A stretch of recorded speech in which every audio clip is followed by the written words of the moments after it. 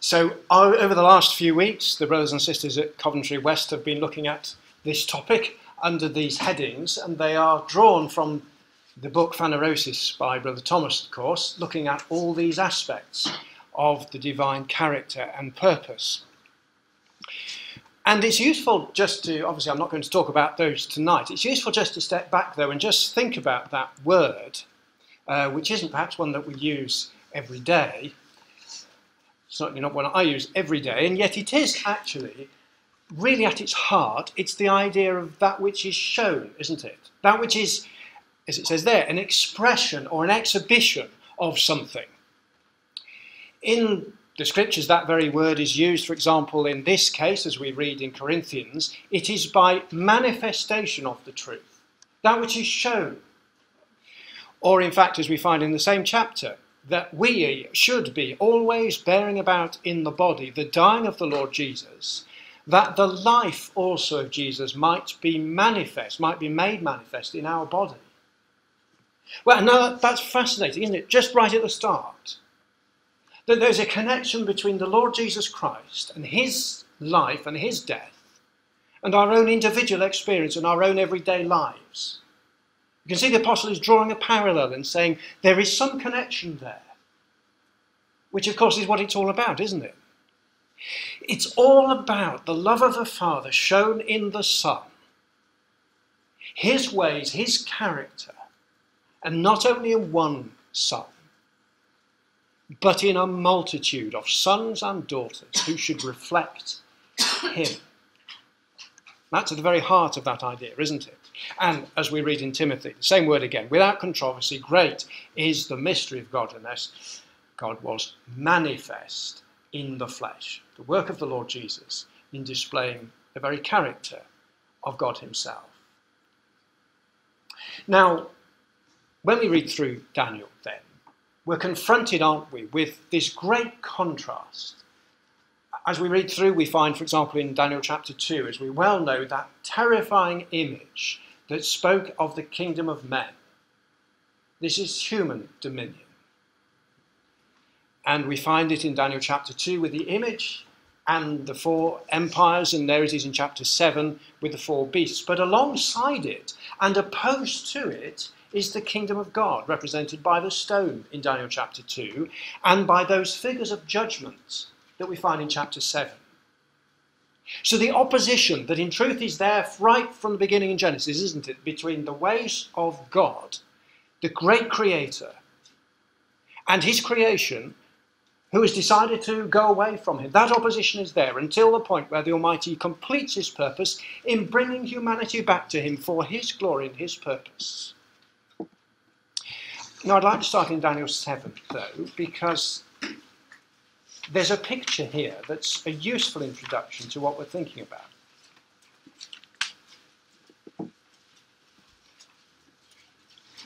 So we recall in Daniel 7 we have the beasts that represent the various empires, just as we have them in Daniel 2.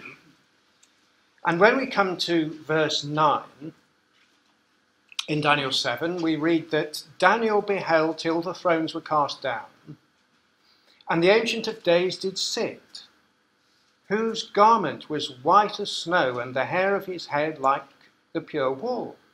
His throne was like the fiery flame, and his wheels as burning fire.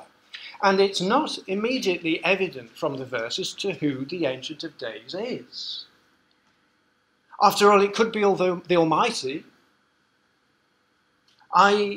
Yahweh change not, we read. Or then again, it could be his Son, couldn't it? Who is the same yesterday and today and forever, and at this point in the vision to which it refers would be taking action. Well, we just note that there in verse 9 as well, he is described as white as snow, and we're familiar with the idea throughout Scripture of whiteness referring to innocence. So there's a purity associated with this figure. Well, you recall how in this prophecy, rather as in the parables of the Lord Jesus Christ, we have the story, if you like, and then we have the explanation. We have the symbol, and then we have the interpretation. If we go down to verse 13, here it is. I saw in the night visions, and behold, one like the the Son of Man came with the clouds of heaven and came to the Ancient of Days, and they brought him near before him.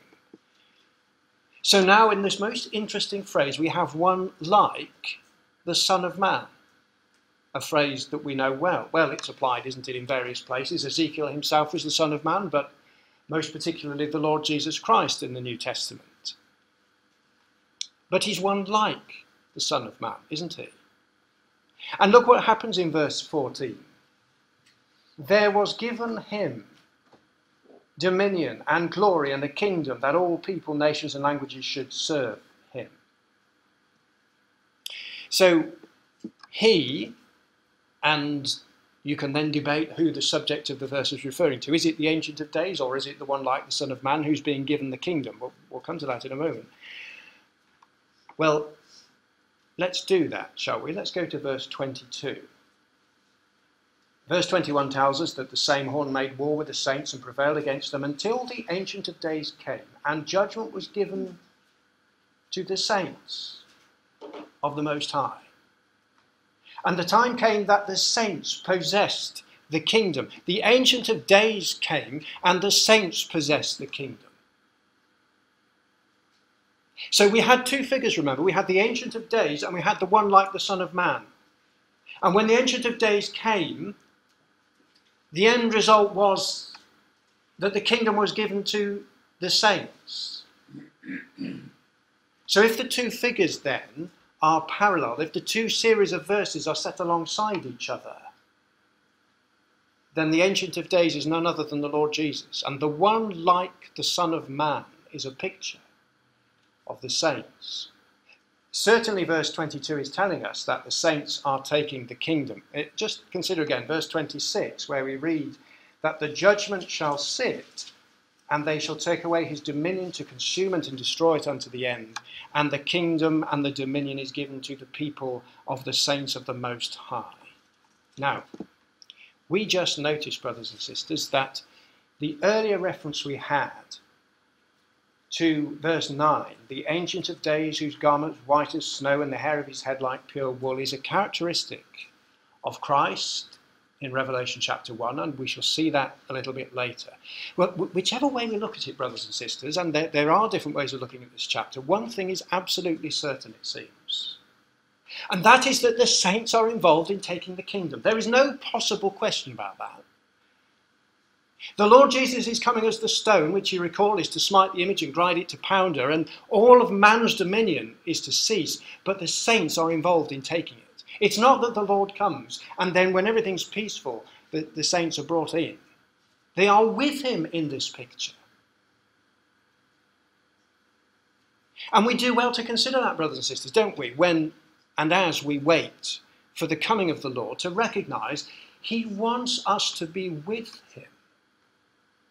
We'll just reflect on that. So, certainly it seems then that when we look in the book of Daniel, we have a terrible image which is going to be destroyed, which speaks of man's empire, and we have the Almighty who's bringing judgment in his Son, and in the one like the Son of Man.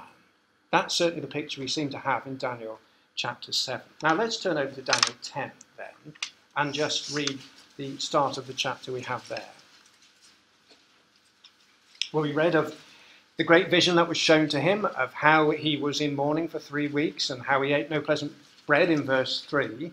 And then in verse 5, he lifted up his eyes and looked, and behold, a certain man clothed in linen. And he's going to have a vision, the effect of which has a profound effect upon him. Just to take the point from verse 16, look at the end of the verse there. Daniel says, O my Lord, by the vision my sorrows are turned upon me, and I have retained no strength. Nebuchadnezzar was shown a vision of a fearsome image in Daniel chapter 2, remember, that terrified him. And now Daniel has seen something which also has a profound effect upon him too. These visions which speak of the way that the Almighty is going to intervene in human affairs have a profound effect both upon the godless and the godly. And we desire to see their fulfillment for the honour of the Almighty and for the blessing of those who fear him. And we should long, shouldn't we, brothers and sisters, to know, as Daniel did, what these things mean. You recall the words that we read, and we'll come back to them later. The man who was greatly beloved, who in verse 12 did set thine heart to understand and to chasten thyself before thy God. It wasn't just that he went into a corner and wanted to understand as some theoretical knowledge. He understood, brothers and sisters, that he might chasten himself, that he might live in a way that was in accordance with what he came to understand.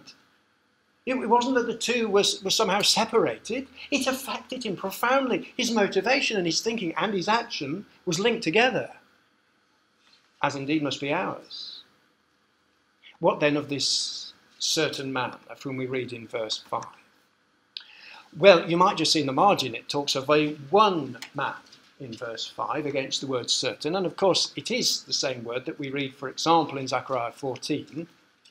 That should say Zechariah, not Zechariah, shouldn't it? In that day there shall be one Lord and his name one. So the word translated one is the same word translated certain here in this verse, Daniel 10. And we have it again in Malachi chapter 2. Have we not all one Father? Hath not one God created us? So there's clearly a sense of oneness coming out here. That much is evident. And that's why, brothers and sisters, that phrase has been translated as a man of one. There is a oneness about him. And there's something very unusual about him as well. Verse 18 tells us the appearance of a man. As the appearance of a man. And verse 16 tells us he is like the similitude of the sons of Adam.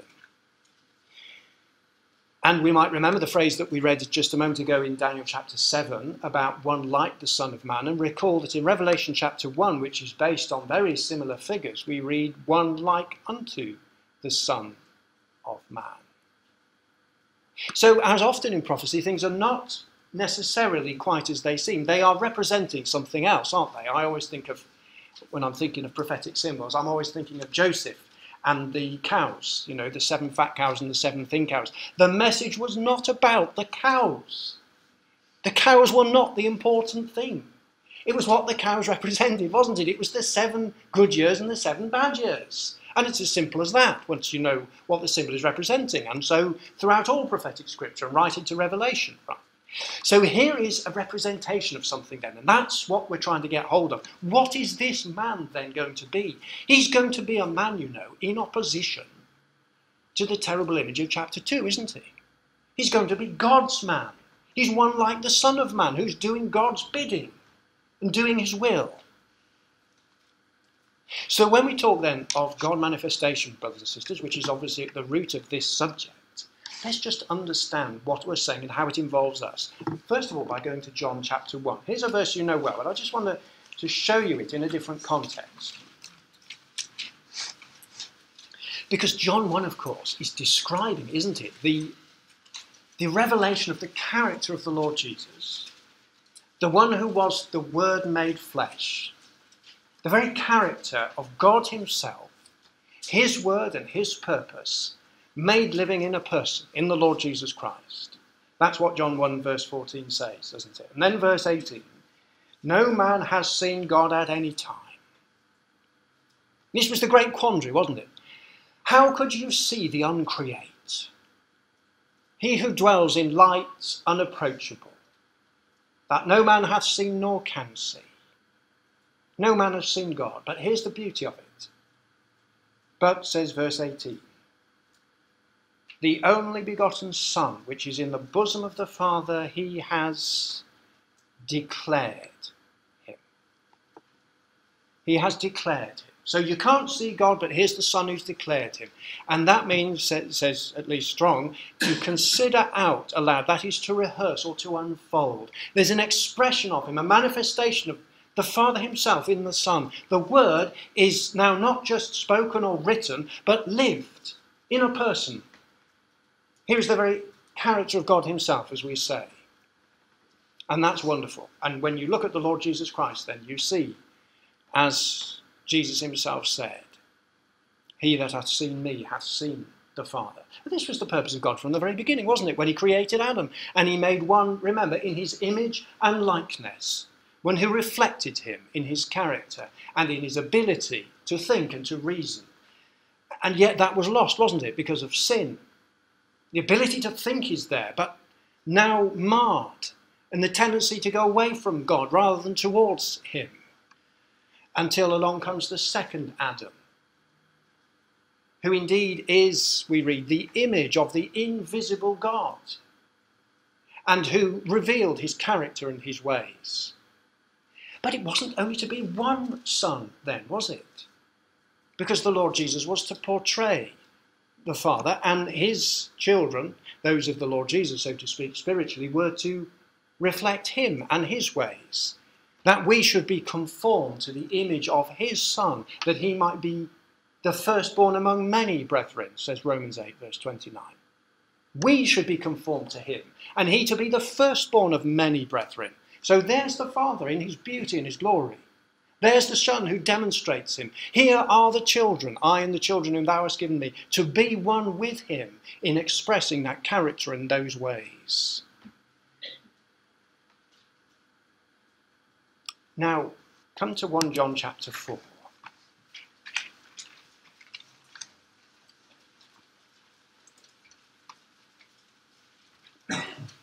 And here in this beautiful description of the character of the Father and the love seen in the Son, look at verse 12. No man hath seen God at any time. You recognise the same words as we read in John 1. But see how he goes on. If we love one another, God dwelleth in us, and his love is brought to perfection, to completion in us.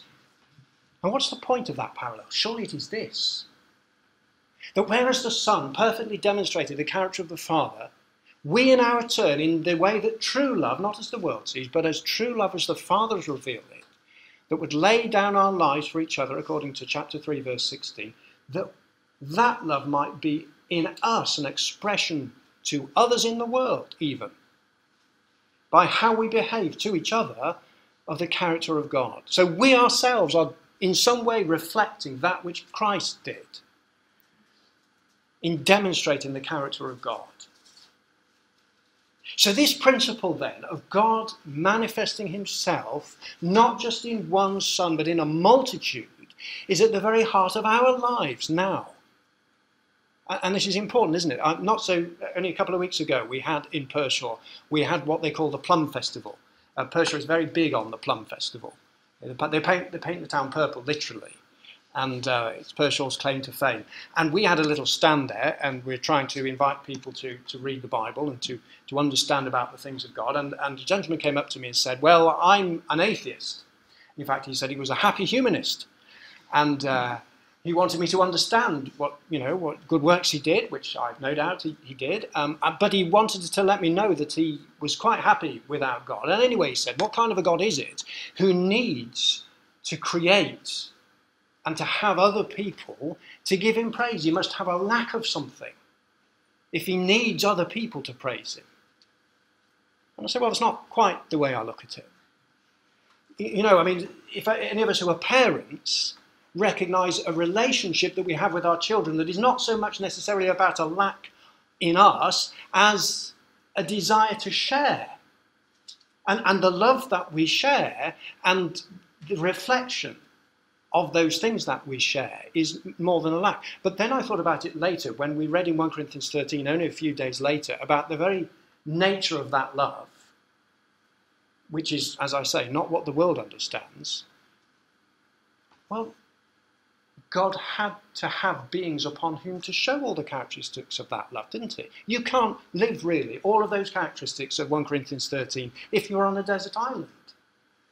They exist with others. You can't show long-suffering, can you? Unless there is another being in need of long-suffering upon whom to show it. You live in a family, brothers and sisters, and you soon learn Well, my family need to show long-suffering to me anyway. I don't know about you. So you see, these wonderful qualities exist and are exhibited in those where other people are involved. And the challenge to us each day in our own lives then is to reflect the character of God in all that we do then, isn't it? And that's how love brought to completion, says verse 17. Well, that is our love made perfect, that we may have boldness in the day of judgment, because as he is, so are we in this world. As God is and Christ is how we are. So this idea then is absolutely at the heart of our lives then, isn't it? Our desire to show the character and the nature of God in his love and in his truth, in his mercy and in his judgment, in his compassion and in his faithfulness. Not one side or the other, but both, in all aspects. Because we're going to see in this subject, both of those sides, both God's mercy and his love and his judgment. They both go together. They are both essential in God's character. And he never compromises one at the expense of the other. So it's there in all of the New Testament, isn't it? There's the body of Christ, the most extensive figure that we have in Romans and Corinthians. It's there in the apostles in Acts 13, who are going to be as a light to the Gentiles, quoting from Isaiah those words that were given about the Lord Jesus, and they apply to themselves. It's about the beautiful feet of the apostles in Romans chapter 10, who take up the words applied to Messiah in Isaiah 52. So then, we have an image in Daniel 2, which is a terrible image to be destroyed, and we have a spiritual man figure. We have, I'm suggesting, one like the Son of Man who is bringing judgment, both in Daniel 7 and in Daniel 10. And this picture, with thanks to Brother Jonathan Bowen for his image, describes to us how the Almighty has chosen to picture one like the Son of Man. This one man, this man of one. In other words, he's one man, but he represents a multitude. That's the point, isn't it? He's one individual by symbol who himself is encompassing a great deal more of others. And that's what we're going to think about. In fact, that's the wonder of television, isn't it? Now, that surprised you. Because as you all know, television is really two words. Right? It's television, isn't it? Vision is that which you see, and tele, well, that is that which is from a distance. So television is seeing from a distance. Never going to look at that box the same way again, are you? That's what this is about, brothers and sisters, to see what God has given us in his vision. Abraham saw my day and rejoiced. He saw it from a distance. All the people in Hebrews chapter 11, they saw from a distance. They had television. They had much better television than they have today. They understood God's purpose, and they saw it, and they loved it. And because they embraced that hope, they based their life, and they directed their lives towards it. And so must we, my brothers and sisters. That's why he's given us this vision. And it's not just then a vision of what the Lord will do when he comes, although it is. It's how he's brought us into that vision. When we see this, the prophet is inviting us to see ourselves in it. By his grace. It's a picture of all the saints brought together in him. So let's look at it, shall we? Verse 5. Back in Daniel chapter 10.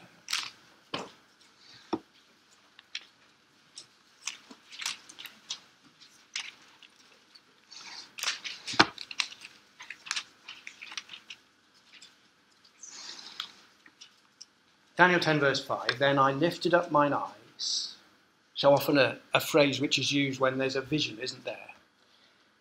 And looked, and behold, this man of one, clothed in linen.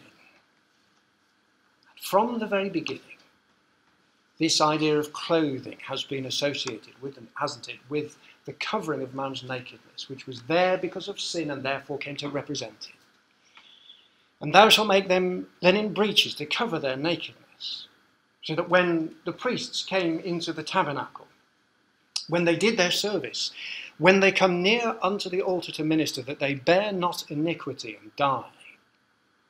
And in all of God's dealings then with his people, He's brought them to understand the need of covering before him and the effect of sin and its cost. And significantly there in that picture in Revelation 19 of the saints who are going to be taken into the kingdom, to her was granted that she should be arrayed in fine linen, clean and white, for the fine linen is in this picture the righteousness of saints. Now, it's in the plural, the righteousnesses of saints. Some modern versions reflect that fact and have other words that reflect that. But here's the thing. We stand, don't we, in the mercy of God through his Son. The whole point of the law was to show that you could not rock up before the Almighty and demand eternal life because of what you had done. When we come to think about our position in the Lord Jesus Christ, it is because we are in him and we desire to be in him. For your life is hid with Christ in God, that when Christ, who is our life, shall appear, you might appear with him in glory. And in the end, brothers and sisters, there is no hope for us except we are clothed in his righteousness. We shan't be able to stand there and demand what is our right because we have done thus and so. And yet, the saints are clothed with righteousnesses. Now, what Brother Thomas said was this. In Anastasis, he says, if a man have no righteousness of his own, Jesus Christ will refuse to be righteousness for him at the judgment. If a man have no righteousness of his own, Jesus Christ will refuse to be righteousness for him at the judgment. I think what he's saying is this. We must walk in light now. Doesn't mean that we are sinless. You know how the apostle describes that in 1 John. But the manner of our life and the course of our direction and our ultimate heart's desire is to be like him. As we seek his mercy and his forgiveness, and as day by day that which we do in our lives is not vain if it be done in the Lord, for that's what we read at the end of 1 Corinthians 15, isn't it? That your labour is not in vain in the Lord. He notices. He knows our desire and our heart and is ready to forgive if we come to him in the right way and seek his mercy in the Lord Jesus. And in the end, our only salvation, I repeat, is through the work and the merits of the Lord Jesus. But there is a connection then between how we live now and what happens in that day. And that's the wonderful exhortation, that on the one hand we should neither be cast down and despondent because of our failings. It is a reality for us, but nonetheless that we should press on and desire to walk day by day in the light of his truth. That neither on the other should we be complacent and say, well, Christ has done it all then. Let us continue in sin because his grace is going to abound and we can do what we like, which clearly would be wrong. Can you see the beauty of the balance of God's ways? That day by day we must seek after him and his ways and desire with all our heart to be like him, knowing that we will fail and seeking his mercy. So all the way through Scripture then, nakedness is associated with iniquity and clothing of that nakedness through the righteousness of Christ and the forgiveness that comes in him. And therefore the lesson for us. Am I clothed with Christ? And am I walking in light? Is my everyday characterized by that thinking? Is that my desire? And is that my direction and my goal in life? Is that my motivation for making my choices and my decisions? Does it govern my actions and my reactions to others? This is at the heart of this idea as we seek God's mercy for ourselves and as we seek to forgive and to walk with others. So that's the first characteristic of this representative man. Ultimately, we who are going to reflect God's character have to start now, however failing. And you recall the words of the apostle in Romans 7 where he says, you know, wretched man that I am. This is my desire. This is how it is with me. But the Lord knows my heart and my ultimate desire. And he goes on to talk of being girded with the fine gold of Uphaz, doesn't he, in verse 5? Whose loins were girded with fine gold. Now, girding up the loins in Scripture is that essential idea to make progress. You can't do anything with ungirded loins because you'd get tangled up in your skirts, wouldn't you? To be girded with fine gold. And you're familiar with the idea that all the way through Scripture, this gold speaks of tried faith, doesn't it? Gold that perishes, though it be tried with fire. Well, faith is more precious than that. And faith is about believing God and taking him at his word, isn't it? Go right the way back to Abraham, the man who was God's friend. That which God had promised, he was able also to perform. That's it. God said he would do it, and he believed he would do it. When God said he'd take him from one land, he went to another. When he said you will have as many descendants as the stars in the sky, and he believed him.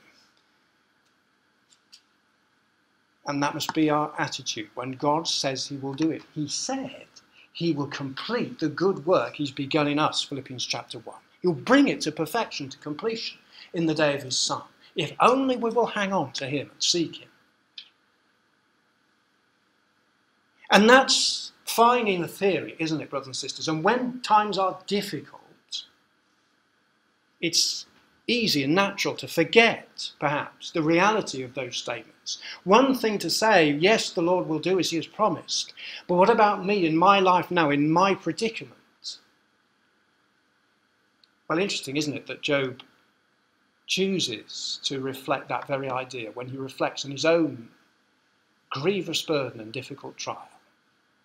When he hath tried me, I shall come forth as gold. You see, the gold of tried faith is hard won. It speaks of a refining process, doesn't it? It reflects the reality of how the Almighty has chosen to bring us through our experiences. The beauty of it is, brothers and sisters, we never know in any individual circumstance, in anything that happens to us, we never know how involved the Lord has been.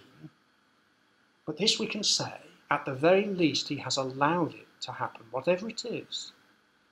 There may be things that reflect from our own choices, but in any of our circumstances, he has allowed it. And he's allowed it, brothers and sisters, for our ultimate good. There are things we are learning day by day, and we don't know the end, and the Lord does, and we're thankful that he does, and that he is working with it. And faith says, whichever way it goes and whatever happens, I believe him. Just come to Psalm 45. I expect you know this picture, brothers and sisters, but I find it very beautiful because it gives force and meaning to the challenges and the burdens that we bear. We who walk as frail creatures of the dust, which the Father remembers, who knows our frame and remembers that we are dust, knows that with which we struggle. In Psalm 45, you know, the man whose heart is bubbling over with this good matter of which he speaks about the king. And we don't have time to go all into the beauty of the psalm, but you know verse 6 is quoted in Hebrews 1 and applied to the Lord Jesus Christ. Thy throne, O God, is forever and ever. The sceptre of thy kingdom is a right sceptre. The one who loves righteousness and hates wickedness, and whose garments in verse 8 are full of those things with which he was buried.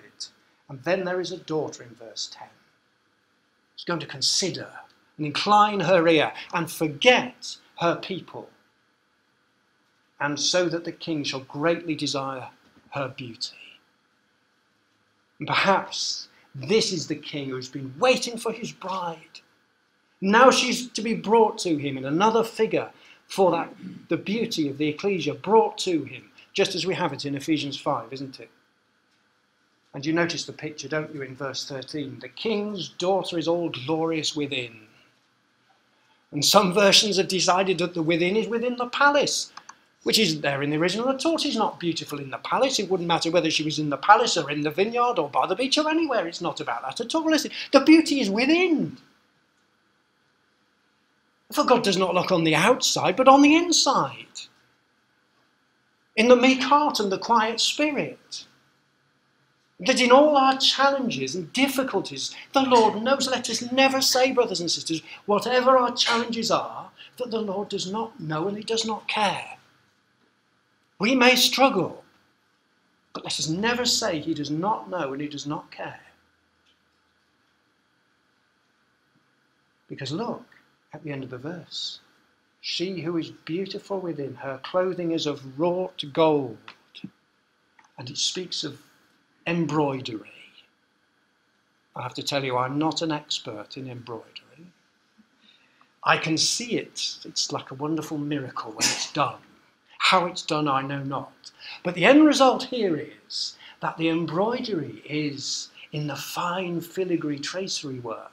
There is gold inwrought, embroidered into that garment. And the Lord is at work in our lives, in yours and mine, in all our experiences. That if we will only respond in the right way, he will just embroider all those beauteous parts of his tapestry, that the gold of tried faith might be found. And he's still at work. Until the Lord comes, while we're still alive, in all our difficulties, he's still making that garment, that it might be revealed at the coming of the Lord. So let's just remember that. And ask ourselves that question. Am I allowing faith to be perfected by trial? It doesn't imply a pleasant or an easy process, does it? And seek the Lord's blessing and help, and seek to help each other as we wait for that day. Back to Daniel 10. So these are necessary parts then of the work of the preparation of this one man. And in Daniel 10 verse 6, his body also was like the beryl. Well, now, the beryl is interesting. The actual word used, interestingly enough, is Tarshish, which we're told means to break, to subdue, or to destroy. That take no more significance of the word than that. It was there in the high priest's breastplate, that is the stone, and there, I think it was on the third row, it represented Dan, who the tribe of which spoke of judgment, so that the stone, the beryl stone, comes to be associated with judgment. And I'm not going to follow the detail of it, but it seems that in the New Jerusalem foundation in Revelation 21, the place where it occupies is actually Levi, which therefore speaks of a priesthood. So you can see that judgment is involved in the work, and also there's a priestly aspect to it. And this work then of this one like the Son of Man is going to, well, we've seen it already, haven't we? He is involved in the judgment which was given to the saints of the Most High. As the little stone begins to grow and to fill the earth in God's kingdom, it is all about the putting down of the enemies of God and the establishment of righteousness, and his people are involved in it, which is what the toughness of the beryl would seem to signify. So Dan is the flesh judged, beryl is the flesh subdued, and Levi is the flesh taught. That's how one writer puts it, I think, rather nicely. There's all of those aspects in this idea of the beryl. And if I apply it to myself now, I say, well, do I judge myself now? Then that's the first challenge, isn't it? Those who are going to be honoured to share in the work of the Lord Jesus in ridding the world of sin have to start now. If I would judge myself now, I would not be condemned with the world, says the apostle. I've got to look at my own life, haven't I? And I've got to say, well, what is my motivation? What is my desire? And what do my choices reflect? For as a man thinks in his heart, that's how he really is. Guard your heart, says the Proverbs, with all diligence. For out of it are the issues of life, the outgoings then of life. That which comes to pass in your life, that which comes out ultimately in what happens. It all starts in here. Subdue the flesh, learn God's ways. That's what I need to do. And his face, verse 6, as the lightning. Well, there's another interesting angle we could take on this in Ezekiel chapter 1. Several of the figures that we have here in Daniel 10 are seen there in the cherubim in Daniel chapter 1. We'll have a look at one specific one in a moment, but for now let's just understand their appearance was like burning coals of fire. Out of the fire went forth lightning.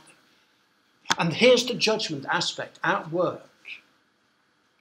As God is eliminating sin, that is objective, isn't it?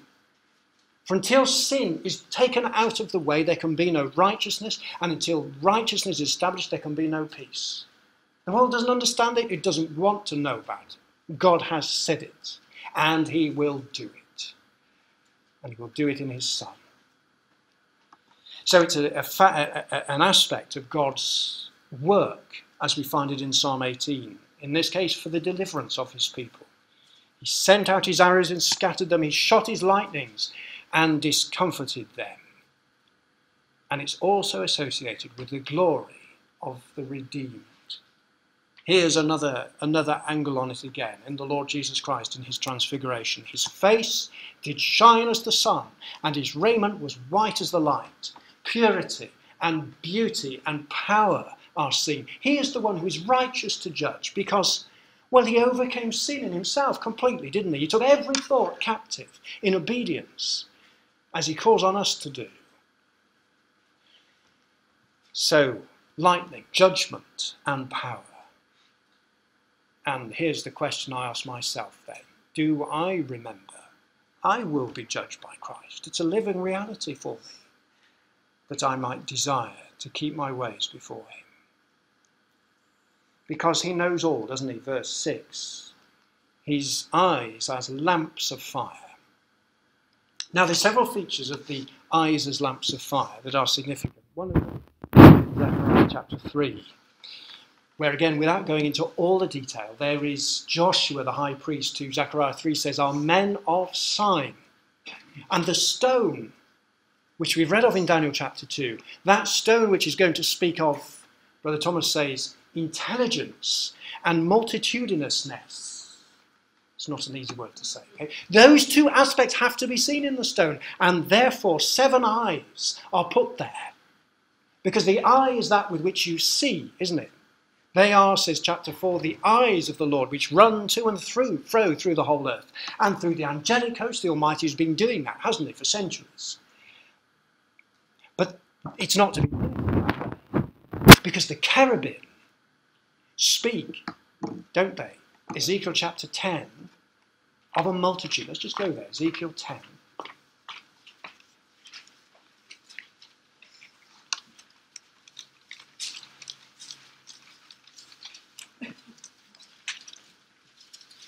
Verse 9, and when I looked, behold, the 4 wheels by the cherubim, one wheel by one cherubim, another wheel by another cherubim, and the appearance of the wheels was as the colour of a beryl stone. You just notice we've already seen that. And as for their appearances, they 4 had one likeness, as if a wheel had been in the midst of a wheel. Now you go down to verse 12. Their whole body and their backs and their hands and their wings and the wheels were full of eyes. Even the wheels that they 4 had. These representative creatures that speak of all the redeemed saints of the Almighty, gathered in from every race and from every generation. They all have eyes. Each eye is an individual saint.